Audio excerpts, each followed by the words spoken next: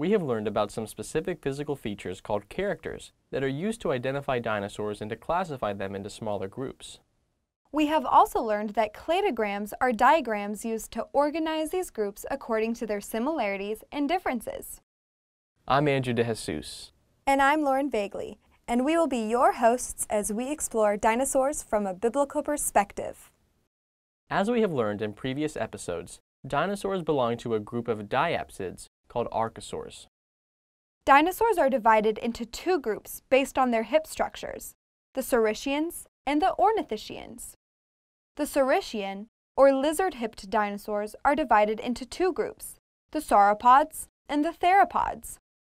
These two groups are subdivided into many smaller groups based on specific characters that make them different from one another. The Ornithischian, or bird-hipped dinosaurs, are also divided into smaller groups. We have already discussed some characters of two groups of the Saurischian dinosaurs.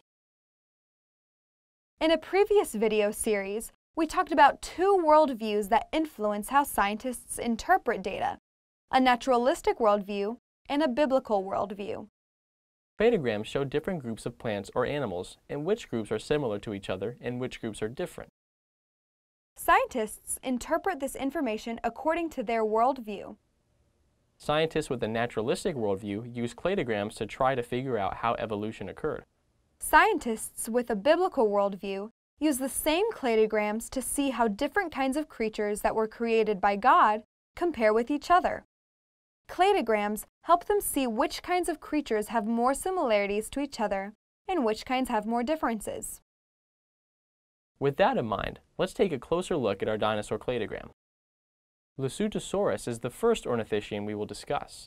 It is at the base of the ornithischian side of the cladogram. That means that of all the ornithischian dinosaurs, it is the most like the Saurischians. The main character that makes it different is its bird-like hip structure.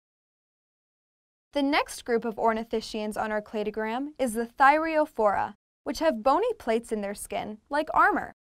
They are subdivided into several smaller groups. The Stegosauria are armored along the back and tail.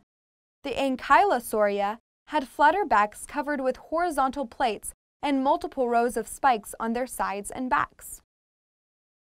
Our next group is the Ornithopoda, which includes the dinosaur Heterodontosaurus.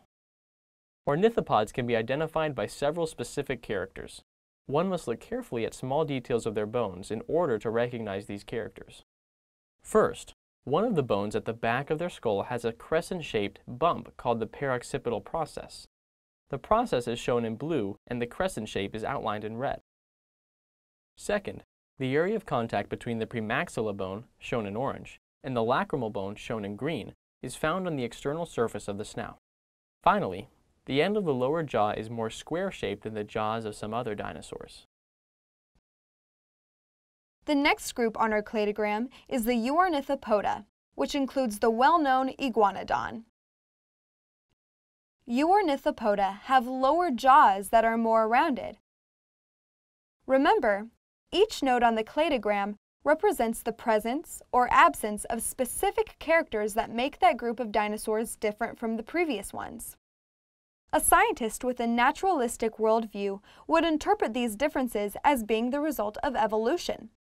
A scientist with a biblical worldview would interpret them as being the result of different groups having been created with different designs.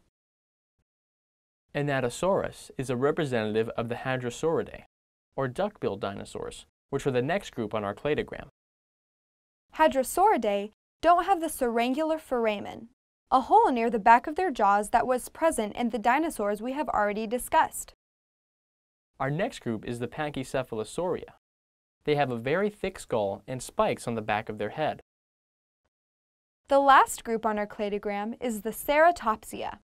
Triceratops is the best-known representative of this group. Ceratopsians have a beak, called the rostral bone, on the upper jaw. Both Ceratopsia and Pachycephalosauria are grouped together as the Marginocephalia, which are dinosaurs that have a small shelf or a frill of bone over the back of the skull. Let's review. We have learned about some specific physical features called characters that are used to identify dinosaurs and to classify them into smaller groups. Cladograms organize the different dinosaur groups by the characters they share.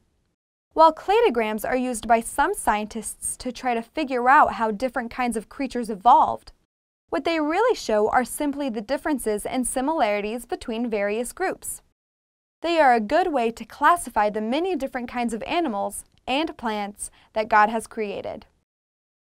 We have discussed just a small fraction of the many kinds of dinosaurs that once lived. The middle layers of the fossil record, called the Mesozoic, contain an amazing variety of dinosaur sizes and characters, similar to the diversity we see in animals that are alive today. The variety in the creatures we see living today, along with the diversity we find in the fossil record, show how creative and powerful God is. The design of the different kinds of dinosaurs and the complexity of the dinosaur communities that have been discovered in the fossil record are truly amazing. Just like the animals that are alive today, they are evidence of a designer who loves diversity. Thank you for joining us as we have used a biblical perspective to explore these fascinating creatures.